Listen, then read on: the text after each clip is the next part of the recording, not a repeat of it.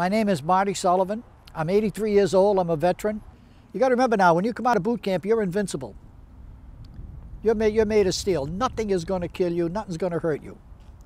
January 2nd, I went on board the USS Strong. We're in the North Atlantic. You hear the shells going, and sometimes your ship gets hit. And it was late at night, and we got a call. Everybody, you know, man your ships, get up top deck. Seems a pilot went down, crashed his plane. So we're up there, we're freezing because, you know, you just throw any old jacket on, you know.